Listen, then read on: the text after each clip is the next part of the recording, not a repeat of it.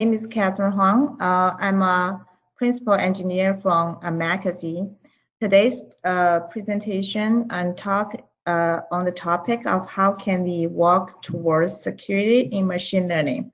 Yeah, I don't know how many people are familiar with machine learning in the background, but I will go through some of the concepts about the relationship between the security and the machine learning. Especially in today's talk, you will hear about how security can help with machine learning, make machine learning more robust. So the agenda of this talk including some basic overview about adversarial machine learning. I'll talk about the concept and how security related to machine learning. And then we will go through some of the use cases in adversarial machine learning attack. And then I will go through two use case we applied adversarial machine learning in McAfee and some defense mechanism and summary. First is give an introduction about adversarial machine learning. As you all know, machine learning and artificial intelligence have breakthrough in the latest year. It's including in image recognition, AlphaGo, robotics, machine translation, and speech recognition. On the right, you see for image net recognition, lately, especially after 2015, the performance of artificial intelligence and machine learning technology have exceeded human performance. So with all these technology involved, also we need to look into what's the vulnerability of this technology in adversary setting. So that's the topic adversary machine learning more about. In the research area, adversary machine learning is to make sure the safe adoption of machine learning and artificial intelligence in adversary setting. So you can see the book Adversary Machine Learning is has published by University of UC Berkeley last year, and OpenAI have this position paper in malicious use of artificial intelligence, specifically discuss the forecasting, prevention, and mitigation of malicious use of AI. NIPS, which is Neural Information Processing System, is a top one AI conference. Also held the first and the second year of the adversary machine learning data challenge, specifically to raise awareness about the attack and defense mechanisms. Even more, we have CleverHunts, which is open source adversary machine learning library to showcase, provide a tool for us to developing adversary machine learning attack and experiment the defense mechanism. As you know, adversary machine learning had originally started way before deep learning. It originally started from the spam filter in 2004 and 2005. And then it's moved forward to UC Berkeley research, and in Europe, we also have some publication in this domain for malware detections. After that, in 2014, the first paper on adversary example using deep learning was published by Sajidi. That paper really brought great attention in identifying the vulnerability of deep learning. After that, Goodfellow, Papernard's paper, and the Kalini's attack, Kuraking's attack, has been published and track a lot of study in this domain. Moreover, in addition to these digital attack, which means they can modify like in image space from the pixel to physical attack, which means the attacker may not have access to the sensing result. How these type of attack can deploy in physical space. So there are multiple paper from UC Berkeley, the physical attack paper to traffic sign, and the CMU paper on facial recognition, and MIT's paper on 3D objects. And then UC Berkeley has a paper on not just for the supervised learning, also identify reinforcement learning, which is another mechanism of machine learning, also vulnerable to this type of attack. So you can see there are more and more publications in this domain in these 2 years. As you know, security problem is always an arms racing problem for attacker and defender. So it's the same as how we can work towards secure machine learning and artificial intelligence. We need to change from reactive defense to proactive defense. So as you see from the reactive defense, we basically analyze the system adversary can devise the attack and then design the countermeasure and to do the defense. But we want, in order to be proactive, we want to also model the adversary attack and simulate this type of attack so that we can evaluate the impact of this attack and then develop a better countermeasures to these new type of attack. So this has become more advanced than the previous defense. Based on attackers' knowledge, these adversary machine learning have 3 types of attack. One is white box attack, which assume attacker have full knowledge about your machine learning model and what type of feature you are using. Another type of attack is attacker has limited knowledge, so the attacker does not know the model but has some knowledge about your features. And then black box attack, which means the attacker has no knowledge about your system. So we want to take a look how this works. The concept of adversary machine learning is how attacker can manipulate the system to make the attack successful. So there are 2 types of attack in this concept. One is called poisoning attack. It happens at training time, which means this type of attack can change the model parameters because they can change the training data. The second type of attack is called evasion attack, which happen at test phase, the inference phase. So the attacker can manipulate your test sample so that it can evade the detection or cause the misclassification of this prediction result.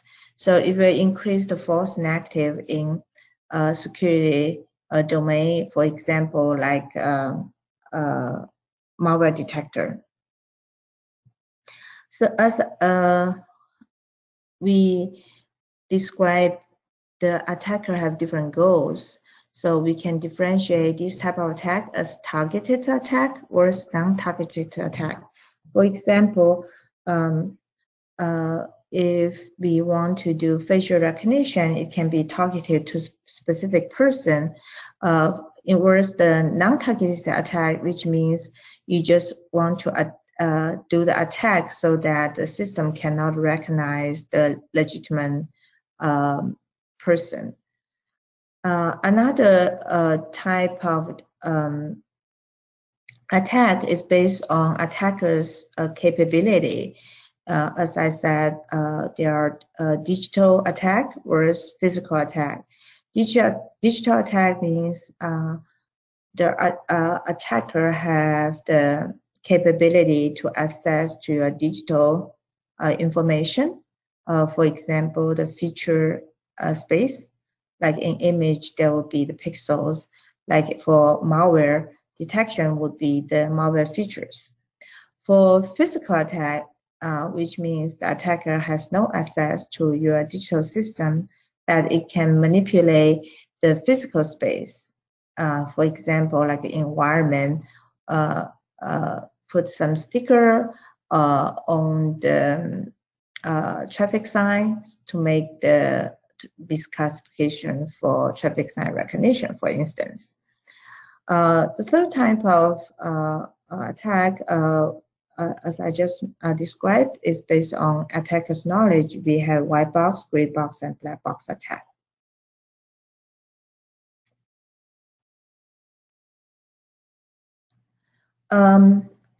So after we learn about these concept and terminology of adversarial machine learning, I want to just describe the concept about the evaluation curve. We call it security evaluation curve. But basically, it's how we evaluate a machine learning system or AI system is a high performance system or successful system. So in the adversary setting, right? X-axis is attack strength or attack obviousness, like how we can visualize the attack. And then the y-axis is the accuracy of the system. So the red curve is one system and the black curve is another system. You can see for the red curve, when we don't have attack, so this system have higher accuracy. But when we the attack strength getting stronger and stronger, the performance drops significantly. In contrast to that, the black curve is the other system, C1. Even though when we don't have the attack, the accuracy is a little bit lower than the C2, but it's keep robust or resilient to this type of attack when attack strength getting stronger and stronger. So in this case, we will prefer the C1 than C2 because this is more robust to adversary perturbation. So that's I want you to understand. Huang. Basically, we, in addition to measure the accuracy, we also measure the robustness of the system. So the key concept in today's talk, I want to focus on evasion attack. The key concept of evasion attack is adversary example. So adversary example expose the fundamental blind spot in AI algorithm. Let's take a look at this image. It's a school bus and a temple on the lab. That's the original image. And in the middle are the perturbation of this image. On the right are adversary examples. To human, we don't see the difference between the image on the left and image on the right, right? They look very similar because the perturbation are very subtle. Our visual perception cannot identify them. But the neural network image identification system will classify these two images as ostrich. So that's totally misclassified into something else because of this perturbation. So we call this example, which cause the misclassification result, we call adversary examples. So these are the key concepts we're going to use through this talk.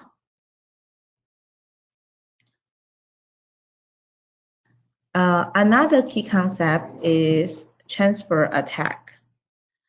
The transferability of this adversary example is fundamental concept which make the gray box and black box attack possible. So in order to explain that, I want you to look at two different models. So one is a target model. So that's the model we are going to attack.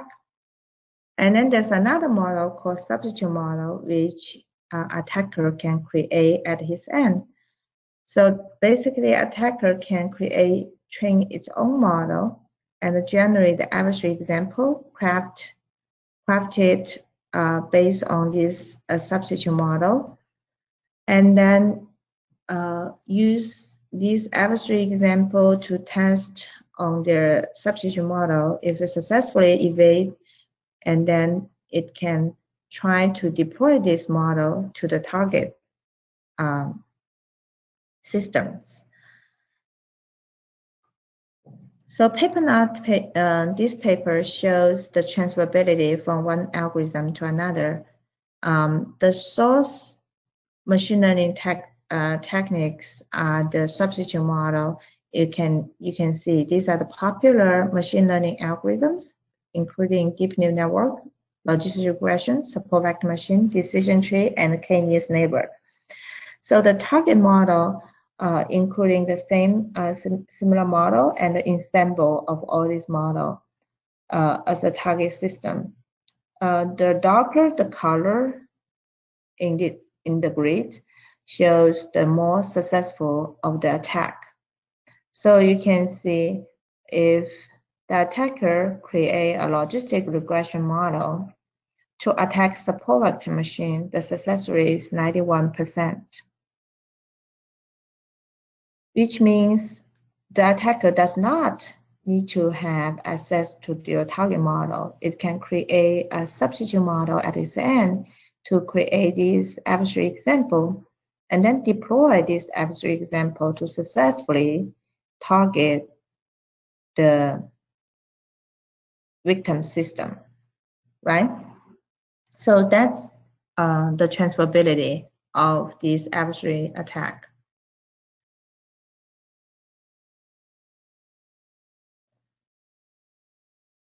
Now, our next agenda is to talk about some of the use cases of adversary machine learning attack. This is the hand-digit MNIST data. For instance, you can think about use cases in the bank, how the banking system may use this handwritten recognition system to recognize your handwriting, right? So you can see the upper row are the original data. It got successfully recognized what is 100%. It's in the bracket. That's 100% recognized they are correct from 0 to 9. But the following to the adversary attack, we can see, for example, the digit 6 is recognized as 0 with 95% of confidence. So that could cause a bad consequence, right? So that's in the digital space, we call digital attack. In reality, the attacker may not have access to the digital system. So this paper from CMU shows how to deploy a physical attack on facial recognition system. On the left, and this is Witherspoon, the actress. After we use this optimization algorithm to develop a pair of glasses in the physical space. So this image can be targeted attack to Russell Crowe. So the system will recognize this is no longer the response that is reciprocal. Another example and use case is for medical imaging. This paper from Harvard Medical School shows digital attack and physical attack on X-ray. So the green tag shows the model is correct, and the red tag shows the model is incorrect. In the upper row is the clean image, and the bottom row is adversary image. For digital attack, you can see it got like a 100%. This is a malicious image, and this is benign, so it's totally opposite. And for human, we cannot tell the difference between these two after the perturbation. For the physical attack, it basically put adversary patch. Then this image become malicious, is supposed to be benign, and then this one it become benign, but it's supposed to be malicious. Compared to the nature patch, we put in a random. It didn't cause the misclassification at all.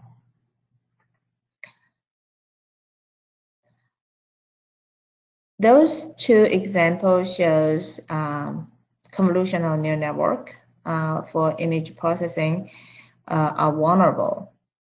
So this example from UC Berkeley work on speech recognition using recurrent neural network. The attacker can inject crafted non-speech noise to the smart speech recognition system, such as Alexa. It sounds to human just like a white noise, but the AI system will recognize as unlock your front door or place an expensive order. So that could be a bad consequence. The previous example shows supervised learning, which for those people who are not familiar with machine learning, supervised learning are the learning paradigm. You have the labels for the data. So basically, you are telling the machine learning algorithm what type of image is, and then the algorithm will learn. This type of approach, you have label in the training phase, so that the algorithm can learn from the training data associated with the labels. And then in the test phase, it can predict and scene data, which classes or which category it belongs to. Another machine learning paradigm contrast to supervised learning, it's reinforcement learning. So for those people who are not familiar with reinforcement learning do not require labels. It's a time sequence of decision making based on the observation, we call state at each time stamp, and also the reward function, which encourage the agent to learn from the reward. The goal is to get the maximum reward in the time sequence of the decision. So it has been widely used for games and the robotics. So this UC Berkeley paper shows not just supervised learning approach are vulnerable. The reinforcement learning algorithm, different algorithm in reinforcement learning is also vulnerable to this type of attack. So basically, when they inject this perturbation to the input, it can cause the game originally winning become fail in the game. This is my previous work and my publication in 2018 in IJCNN International Joint Conference of Neural Network. We demonstrate the reinforcement learning vulnerability in driving system. Comparing this work with the game, we have a lower dimension of the features because the game using the pixels, so it's high dimensional pixel space. And another difference is we have continuous action and the game have discrete actions.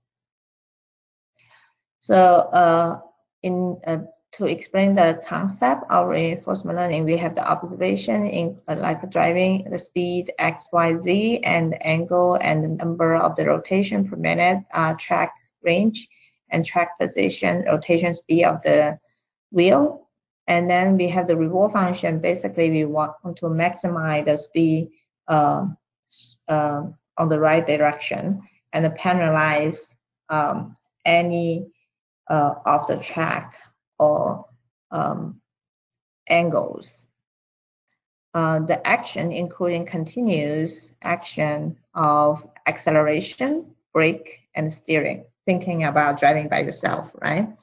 So this is a video to show how an RL engine, reinforcement learning engine, can learn by itself to drive by itself. And then when the attack happens, it will impact the driving policy and cause it off the track.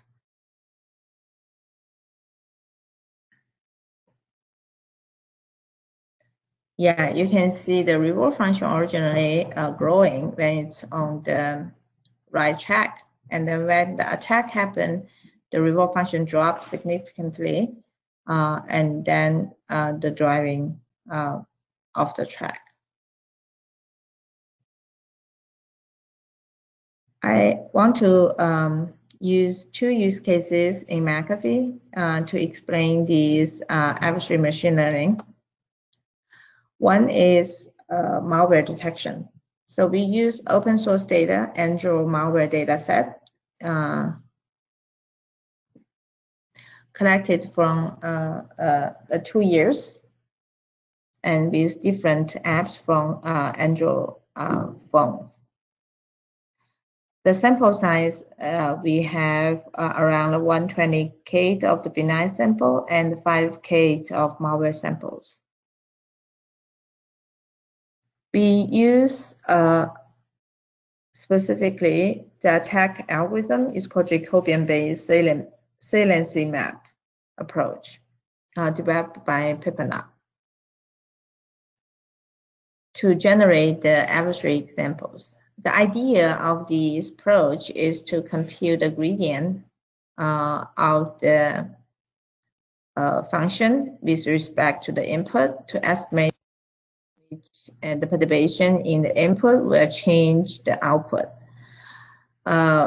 We chose a perturbation of the input with maximum positive gradient into a targeted class. Right now we targeted to benign, right? We want to make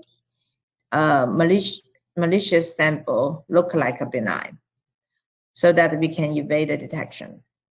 So the parameter of M is the number of the features. In here, we have two classes. One is 0, which is benign, and one is class 1 is malicious, which is malware. So we ensure that only the API call are added, not deleted existing feature, so that malware samples still function maliciously. This is how an adversary example generated.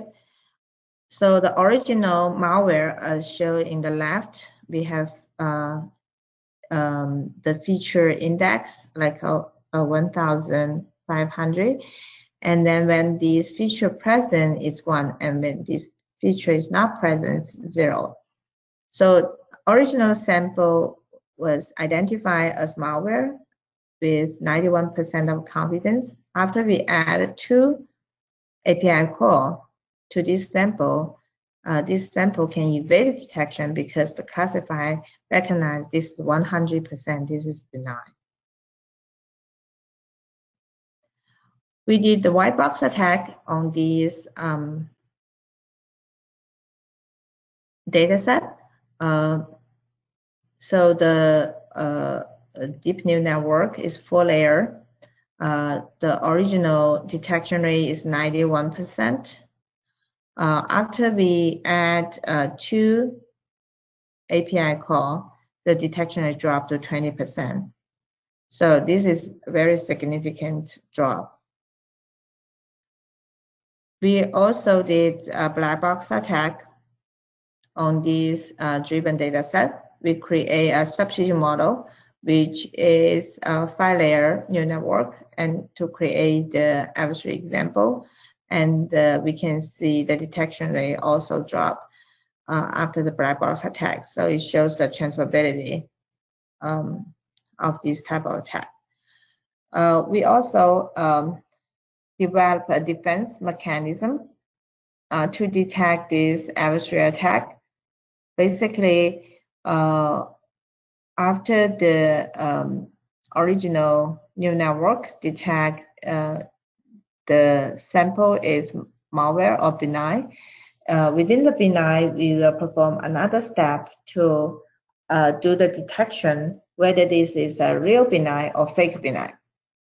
So we have a methodology to detect if this is an adversary example, then that's a fake benign, so we should block it. And if it's a real benign, then we will allow this sample to go through. So the detection rate after the defense, we can see the detection rate of adversary malware sample. We got very high detection rate. Okay, so another use case we investigating is for autonomous driving traffic sign recognition system. So as you know, in autonomous driving, there are 2 steps from the sensing part to the driving policy. So basically, you have a camera to catch the traffic sign and do image segmentation to segment this specific sign, and then conduct the image classification to recognize what type of sign it is. And then the output of this will become the input to another either reinforcement learning or other machine learning algorithm to develop the driving policy, either change lane or keep on this track. So we specifically investigating for the traffic sign recognition system, and specific focus on digital attack, which means we can manipulate the pixels here, or physical attack, meaning we can either put a sticker on the sign. We use the LISA dataset collected at UC San Diego for the US traffic sign, and we use 10 category of the signs. This shows the data distribution. We have like 1,800 of the stop sign, and then have different type of sign with a number of the image. And then we developed this convolutional neural network to recognize the traffic sign. We use this algorithm called basic iterative method developed by cracking to generate adversary example. Basically, idea is like a fast gradient sign, but try multiple times with small step. So it's more iterative way to improve the attack. So there are 2 parameters in this algorithm. One is how much the perturbation we should add, and then how many iterations we should run. So we specific chose alpha equal to 0.004, which is equivalent to changes 1 bit in the pixel. We conducted targeted attack. Basically, we want to target a stop sign to 35 miles speed sign. So you can see after 20 iteration, the classifier can achieve like 100% success rate to target a stop sign into a 35 miles speed sign for 15 stop signs we collected in our office neighborhood. And then we also did the research on universal attack on stop sign. So basically, we don't create this mask for each of the signs. We got the average across all the signs. By just using this universal noise map, we can generate the adversary example in batch size. And then we can see achieve very high success rate in the attack. This shows the physical attack. Original, this is a live demo, a real stop sign. We can get like 100% recognition. This is a stop sign. But after we carefully craft this sticker and carefully place in this location, then the image recognition system recognize this is an added lane with 81% of confidence after the attack. So you can see the AI system are vulnerable to this type of attack. So that's why there are a lot of research focused on reactive defense and proactive defense, including like a timing attack detection, frequent retrain the model, and decision verification, and make the model explainable. Proactive defense, including robust learning and attack detection. There are some of the paper in this defense showing some of the defense mechanism in training procedures and like adversary retraining or data transformation, like project the data to low dimensional space or feature squeezing, or model architecture change like distillation, defense distillation, and formal verification methods.